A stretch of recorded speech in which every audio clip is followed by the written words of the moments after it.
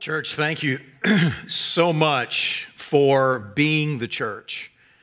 And we're just so grateful to have Pastor Corey with us leading that charge. Absolutely tremendous. Well, this morning, I want to get real practical and really real with you. And I've entitled this message, 4 Questions. Because if you're like I am, as we're now in month 5 of whatever this is, I am still left with more questions than answers. And I want to at least identify what the questions are, to be sure that as we approach God in our inquiry with Him, that we're asking the right questions. But in order to do that, I took a brief look back at some of the messages that I sensed that God was emphasizing over the past few years. And Pastor Brett has graciously allowed me this pulpit the first Sunday of every year to speak that which I sensed God was saying to us for that season. And I went back and I looked at what those messages were for the past few years. In 2017, the message was the wind in the whirlwind, finding God in turbulent times. In 2018, the message was entitled From Groaning to Glory. Romans 8 was the passage that I preached from. I consider that our present sufferings are not worth comparing with the glory that will be revealed in us. The creation waits in eager expectation for the sons of God to be revealed. The true aspect of a prophetic people, calling back and preparing His people in concert with God's design, and yet groaning sounds something so inherently negative, and yet, if you're like I am, you're learning to groan in this moment. 2019, the message was entitled New Wineskins. The gist of that message being that there was going to be foisted upon us a new flexibility that was going to be required for that which God was going to be pouring out. How many of you have had looking around at all the masks this morning, and thank you for that, who knew that flexibility would involve hanging elastic around your ears and covering your face? Who had a clue what that really meant? And in that was that a wineskin comes to its point of maximum flexibility closest to the death of the animal from which it was taken. That our morbidity is directly related to our flexibility. How many of you have had to die to something in the past few months? Die to some idea or ideal of this is how life should be, or certainly this is what God is going to do. I have. And then this year, in January, out of season. Oh my goodness. That God was bringing the church into an out of season moment in order to bring us fully in season with His purposes.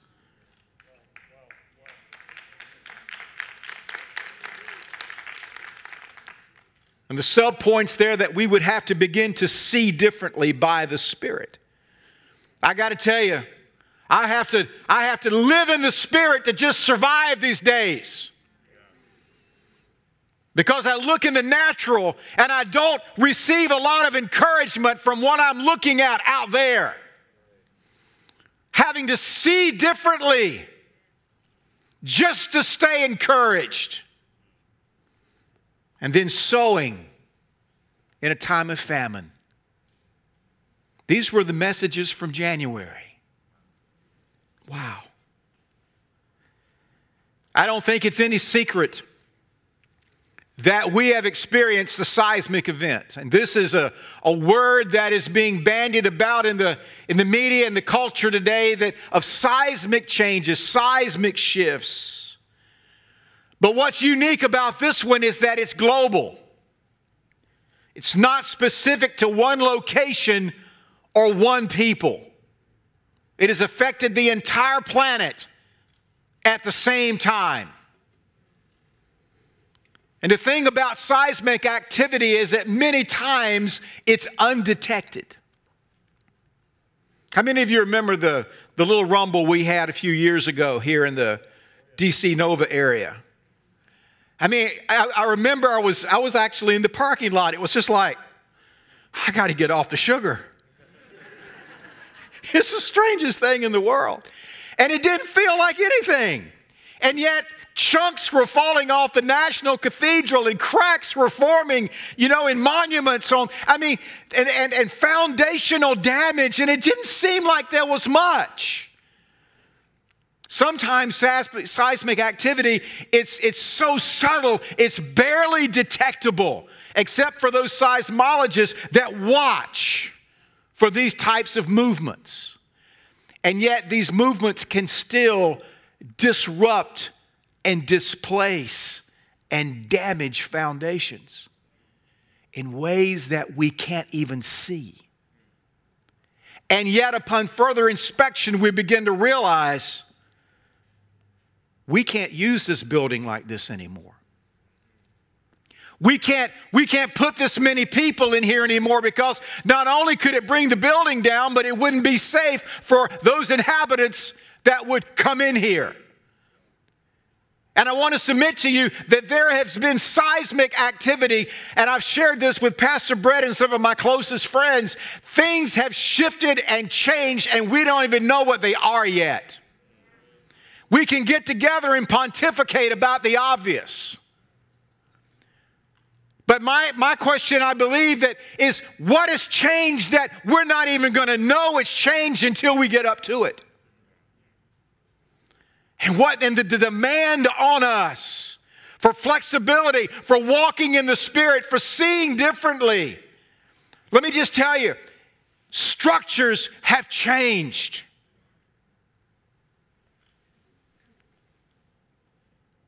Hebrews 12 speaks to this, that one can be shaken, will be shaken. And yet, we are receiving a kingdom, what does it say? Come on. That cannot be shaken. It cannot. It's not subject to be shaken. If there were a kingdom that was going to be shaken, it would have been Jesus' death on that cross, 3 days in that grave. But let me just tell you, it got shaken to pieces when he came back out of it. There's no more shaking that can happen after death is defied. But shaking is fearful nonetheless.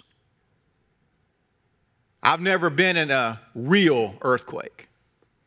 Folks that have, though, it's something to talk about. It's fearful. And that's the designer sense and feeling of the day, is fear. Luke 21 says people fainting with fear of what is coming on the world. Men's hearts, another translation says men's hearts failing them. And yet Jesus said in John 14, what did he say? Let your hearts not be troubled. Why? For I have overcome the world. Trust in me and trust in God also. What he said. But yet fear tends to scatter. But what happens is that faith gathers. We had an event happen in this room a few weekends ago. Horrendous. We had a pastor attacked. And I might just give you a good report this morning is that he is in rehab. He is recovering. God has moved on his behalf.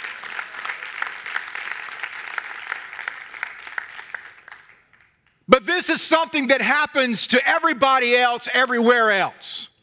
Not here. Talk about being shaken. Oh my goodness. Pastor Jim, I thought you were a prophet. Why didn't you see this? Where were the intercessors? What's wrong with the security in this church? We didn't see it. We live in a fallen world. Stuff happens. But we were shaken nonetheless.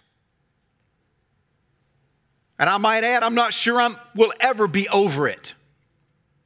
See, well, that's not a lot of faith in that statement.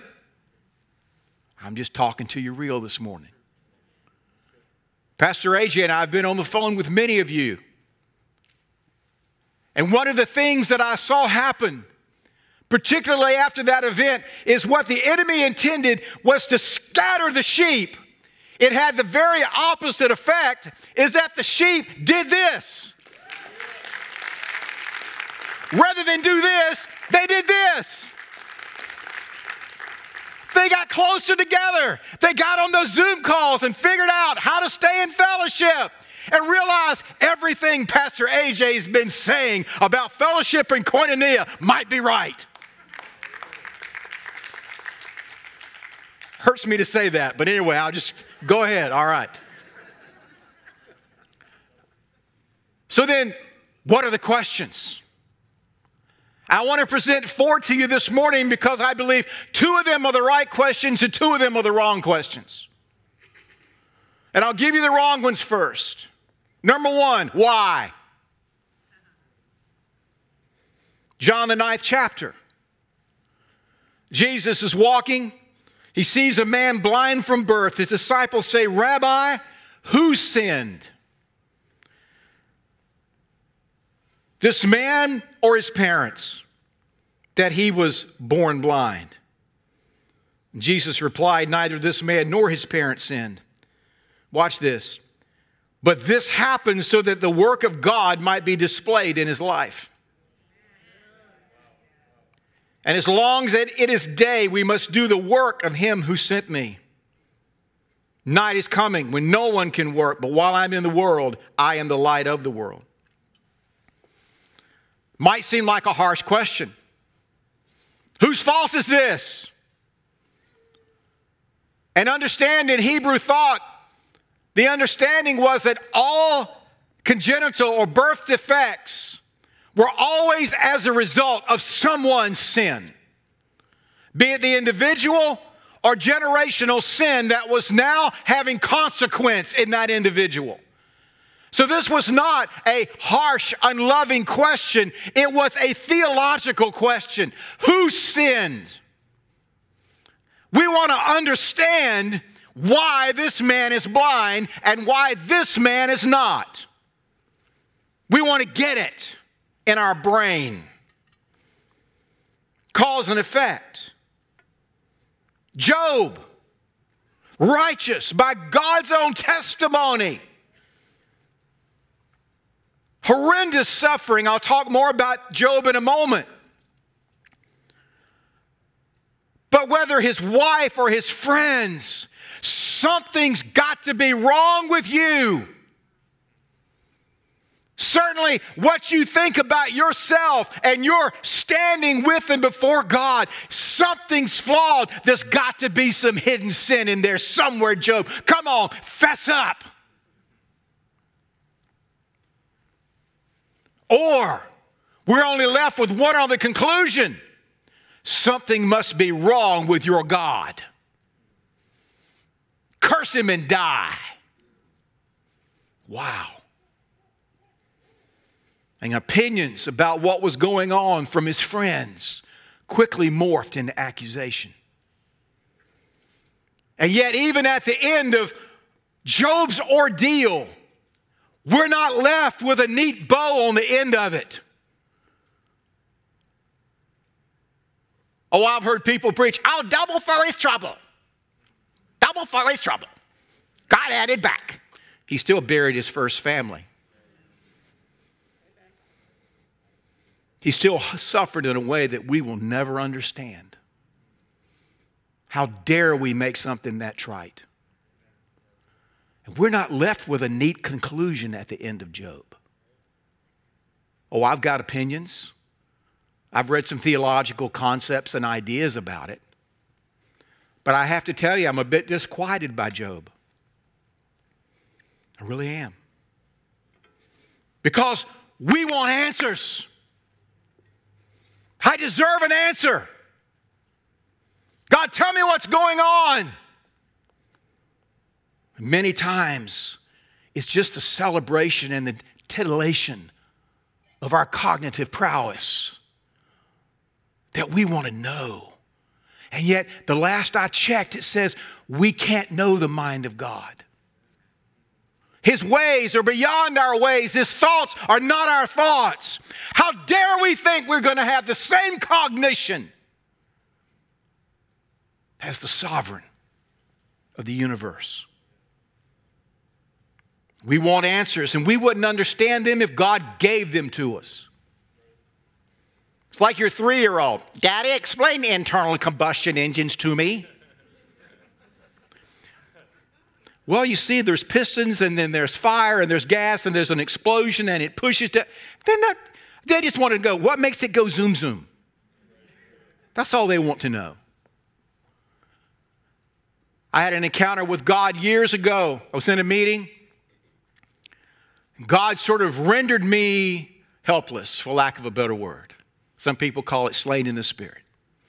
Hope that doesn't mess with you. It's okay. But I remember being completely helpless to physically move, but being aware of what was going on around me. And I remember having this discussion with God. It was really more of an argument. Okay, God, let me up. Tired of the carpet. Want to participate in this meeting. Couldn't move. Okay, God, well, if you won't let me up, at least tell me what you're doing. And he said, you wouldn't understand. I'm like, whoa, this is me. What do you mean? Then it really got personal. He said, son, it's none of your business. What do you mean it's none of my business? It's my business. He said, son, I'm doing some things in you right now that you won't understand for years. And he was absolutely correct. And if he had given me chapter and verse in that moment, it would have been 30,000 feet. I wouldn't have gotten it. And why most often causes us to ask the wrong questions that subsequently gives us the wrong answers. And be they eschatological in nature, that which God is doing, epidemiological, political, whatever they might be. Is this their fault? Doesn't work. As one theologian put it, it's moments of crisis like this that just puts a megaphone in front of what we already believe. In other words, if you're predisposed to think that God is an angry God and just waiting to get to us, then boy, this is your moment. Congratulations. Scream on. I saw a billboard years ago. It said, don't make me come down there, God. Now, I remember that used to be something that I would hear from my dad if I were in my, don't make me. I understood it from Dad. I knew what it meant. But don't make me come down there, God. And I thought to myself, there is some jacked up theology right there. I mean, that the depth of what that billboard was entailing, that God is somehow an angry, vengeful God, that when he shows up, it's not going to be a good thing. Can I help you? He's already showed up and it was a great thing. He's already come down there. Are there reasons for judgment? Absolutely. You want some numbers? Here's some numbers. Latest COVID deaths in the United States through Friday were around 160,000. The last reported numbers from 2017, abortions, 862,320 in 2017. Don't ever think that God isn't looking. Don't think that the principles of God not answering, blood crying out, is not still accurate today. And yet, we're not talking about abortion anymore. Why? Because it's not politically expedient. Whether those who are against it or those that somehow think that there's a right to it. And yet, Lamentations 3 says, because of God's great love, what does it say? We are not consumed, for His compassion never fails. Why? The wrong question. Second question, wrong question. When? Pastor Jim, when is this going to be over? What are the prophets saying? Most of them have been wrong, including me. One of them was Passover. Passover came and went. It passed over. COVID continued to rise. I told Pastor Brett, I think Pentecost, May 31st. Guess what?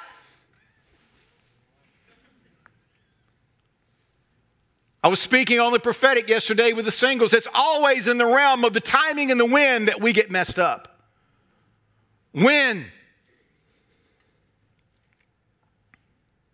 And if COVID-19 or an unprovoked, unprecedented attack on a pastor could mess you up, imagine the trauma and the horror the disciples have just experienced of following this man that now has revealed himself to be the Christ, that they have now thrown in and done everything to follow. They watch him die, and now, who is this? What do I do with this? What do I do with this resurrected guy? But imagine. And so here, we've been through this whole cycle of Jesus' passion, His death, His resurrection. He's there before His ascension, and He's teaching the disciples. I would love to know what He was speaking in those 40 days. What is there left to say? What do you say? And yet, here was their question in Acts 1. Are you going to restore the kingdom to Israel at this time? They were still wondering about issues of when. In light of everything that had just happened around them, this dead guy is now in front of them, teaching them, and they're wondering questions of timing. Now, the real irony is what they had already missed is that the kingdom had already come. Because of the resurrection, that was the event that ushered in the kingdom. They were still missing it in that particular moment. Wow. And what did Jesus say? It's not for you to know the times or dates that the Father has set by His own authority. Interesting. Jeremiah. The nation is taken into captivity based on their rebellion. And in Jeremiah 25, where the prophet comes and gives Jeremiah the whys, the wherefores of how this is going to go down,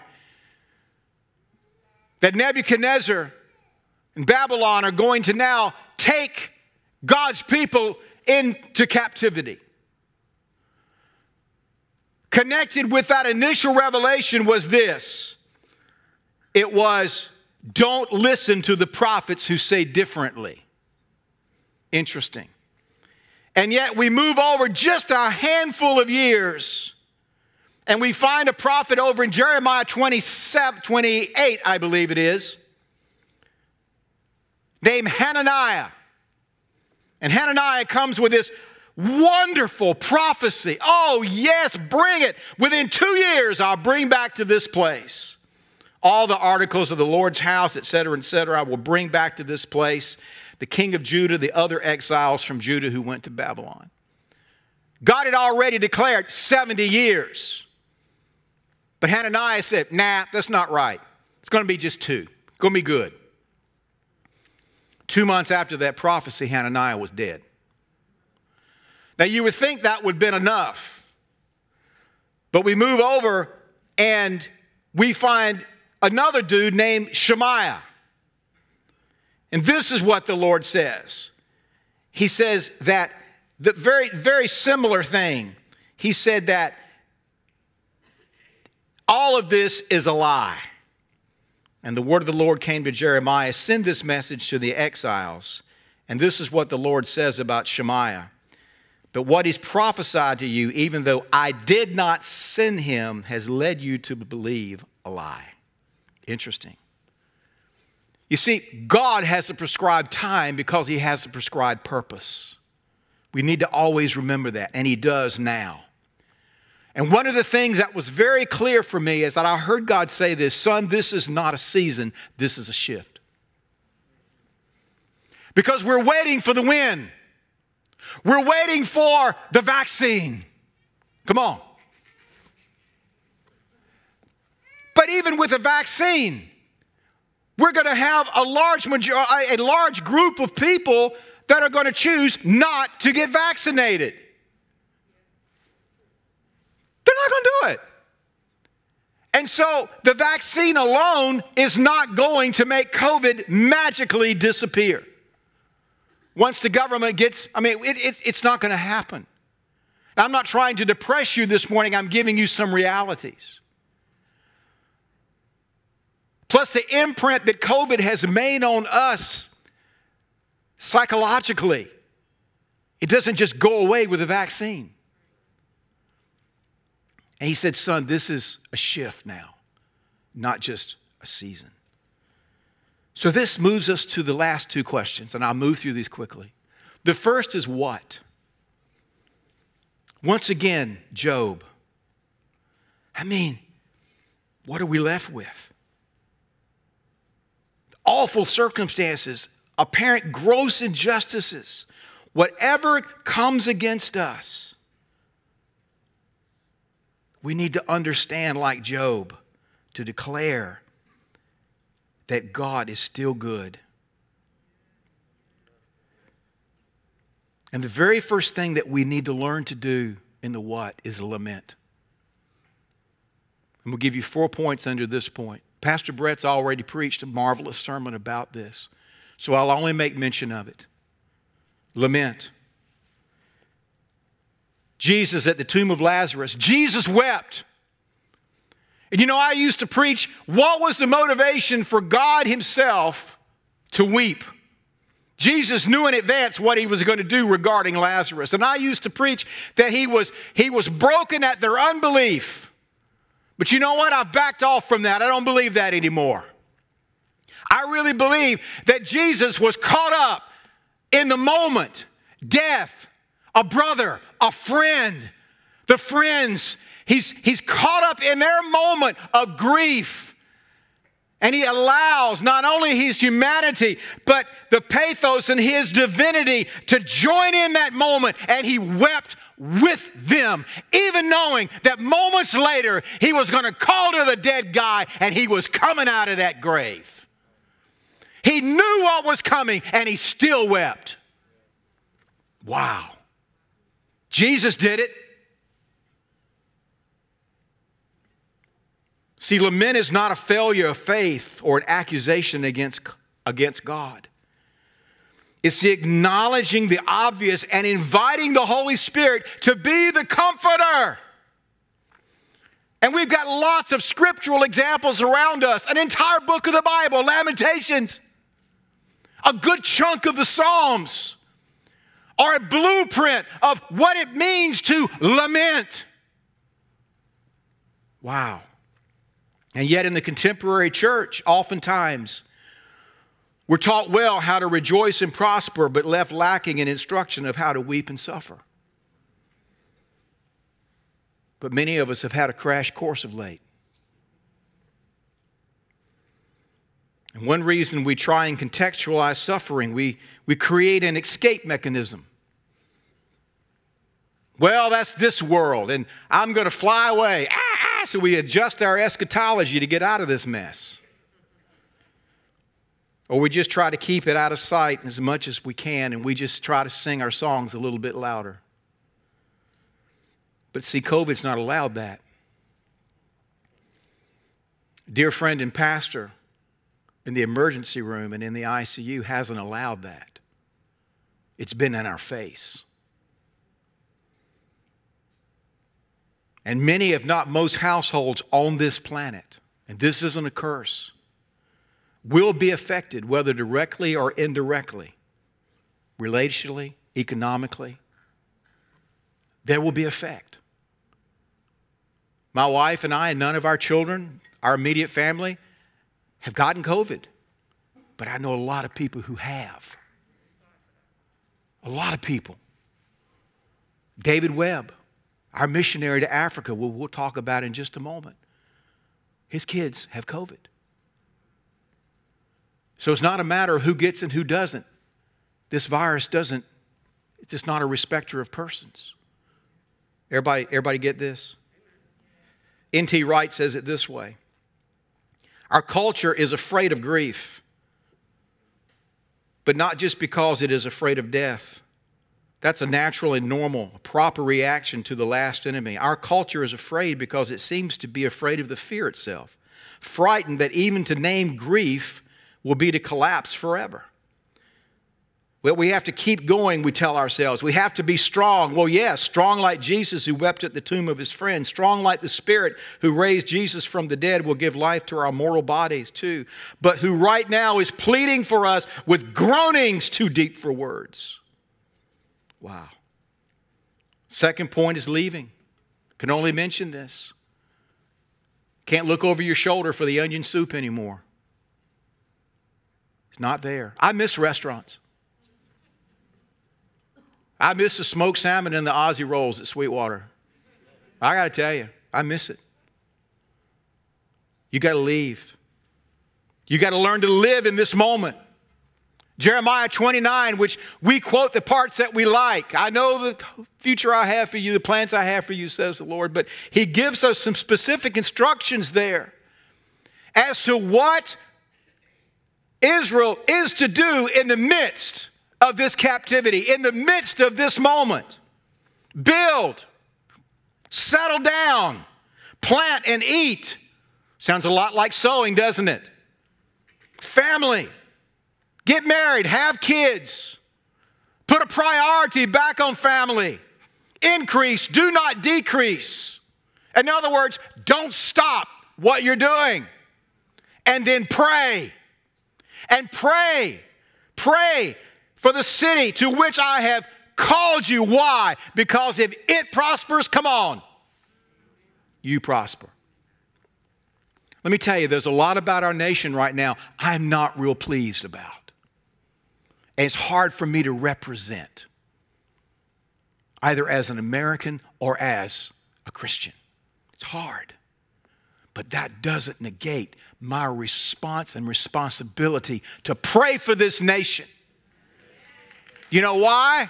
Because we're commanded to in Scripture. And because Jeremiah said it, if it prospers, you prosper. Wow. We've got to figure out how to do this. You see, the kingdom is not an out there thing. It's a right now thing. Now. I am the life. It's not tomorrow, it's today. The Sermon on the Mount, the blueprint of the kingdom, not just out there, now. A blueprint for what God has deemed and established.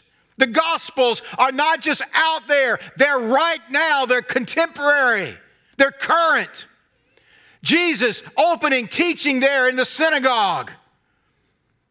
That famous passage, the Spirit of the Lord is on me because He's appointed me to preach good news. And He closes the book and He says, today, this Scripture is fulfilled in your hearing. And as we go from season to shift, living means now. Not looking backwards. When we could go into a restaurant or to a movie theater or do what we wanted to do without being all masked up. Leave it. Figure out how to live today. How to figure out what now looks like for you. And each one of us have to figure that out. Many of us have wrung our hands and said, oh, we can't assemble the way we used to assemble. We've got limitations on what we can do. You know, I was pondering this. We've always had limitations on assembly. We only have so many seats in this room. We only have so many parking spaces. We can only accommodate so many children at one time. We've always had assembly limitations. Certainly not this severe, but we've learned to operate within those parameters. We will learn to operate within these with the same grace, the same presence of God, and the same precious fellowship that we've known in the past.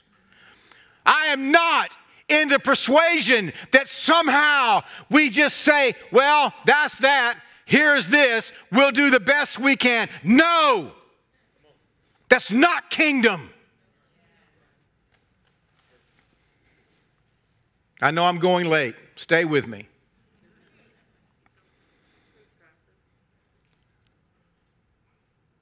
The Bendixes and the Critchers have a tradition. We call it Monday Mexican. We go down to the big city of Front Royal and we order the number 5 on the lunch menu because it's cheap, and we're old and we're cheap. And the food's not even good. It's just cheap. Just a notch above Taco Bell. But it's all the chips you can eat. And that makes it worth it. But we have this tradition. And it's not about the bad Mexican food.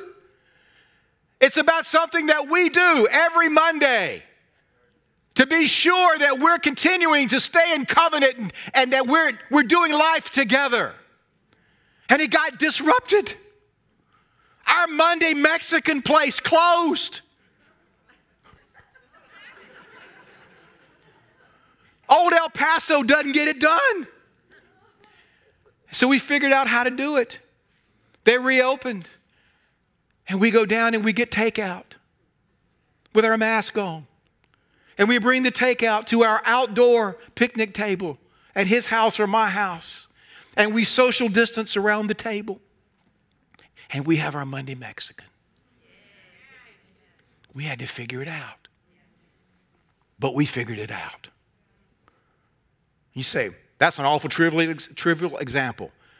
Yeah, but you've got some just the same way that you need to figure out.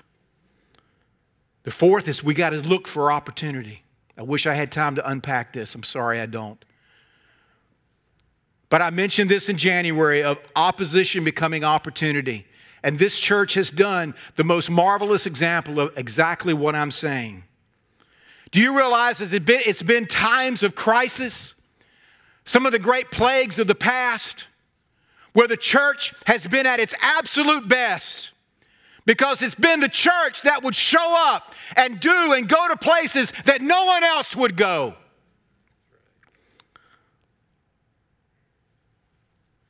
The Emperor Julian, who tried to deconvert the Roman Empire after Constantine converted it, quote unquote, in the 4th century. He complained that the Christians were much better at looking after the sick and the poor than ordinary non-Christians. They were being for the world what Jesus had been for Israel, and people noticed.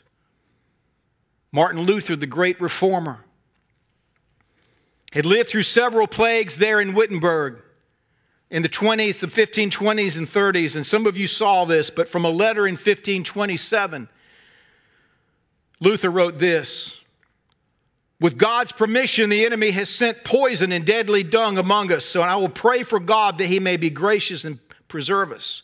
Then I will fumigate to purify the air, give and take medicine, and avoid places and persons where I am not needed, in order that I may not abuse myself, and that through me others may not be infected and inflamed, with the result that I become the cause of their death through my negligence. If God wishes to take me, he will be able to find me. At least I've done what he gave me to do and am responsible for neither my own death nor for the death of others. But if my neighbor needs me, I shall avoid neither person nor place, but feel free to visit and help him. Martin Luther, 1527. They'll know us not just by our love for one another, but by our love for them. Amen? And then lastly, the who. Let me just say this. In every life event, personal, national, global, it's all of holy design to leave a hole that only Jesus can fill. And our attempt to fill it with anything other than Him will invariably lead us to ask the wrong questions, come to the wrong conclusions, turn to a man-made philosophy or a manufactured deity in order to try to fill that hole. And it will never work.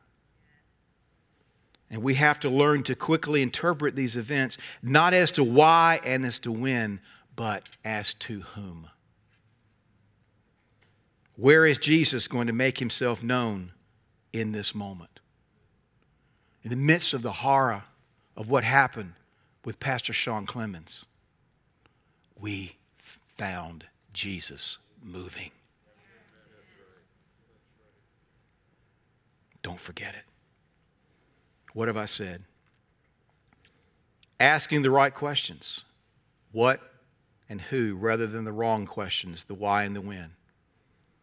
Because by so doing, we'll find mercy and grace to help us in our time of need. How then do we live? What do we do? Lament. Your tears, the sadness that you feel many times when you get up in the morning, it's okay. Go with it. Lament. Learn how to do it.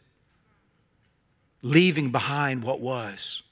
Leaning into what is. Learning how to live in this moment. And then looking for the opportunities that God is placing in front of us all. Let's pray. Lord, thank you so much. God, I can be the first to admit, I don't like this much. I don't like the inconvenience of it. I don't like the discomfort of it. I don't like the news. I don't like the pain of it. Yes, I'm complaining. But in the same breath, I'm declaring that you are a good God. And you know what you're doing in the affairs of man. And so God, teach us. You are committed to making us men and women who are going to walk by the Spirit, not by sight, not by the flesh. So God, we embrace this to the extent that any human can embrace something that is so uncomfortable. We embrace it. God, we get in yoke with you in this moment. Help us. Help us. If you're in this room this morning or if you're watching online, there's a God-sized hole in you. For some of us, we've allowed Jesus to divinely come and fill that hole. But if you feel that hole and there's nothing there but the hole, there's only one answer. It's Jesus Himself. Well, maybe you made it bigger through sin. Maybe you made it bigger through running. But God can fill it regardless of how big it is. And if you've never had a moment that you've allowed Jesus into your life, it begins by praying a prayer. Say, Lord, forgive me. I've not lived right. You call that sin. So I say I'm a sinner. Forgive me. Cleanse me. And God, I declare, and I ask you now to come into my heart. Live inside of me that I might live for you. The Bible says that if you believe in your heart and confess with your mouth that He is Lord, God raised Him from the dead, you'll be saved. If that's you, I want you to respond right now. And God will come meet you in a powerful way. God bless you, church.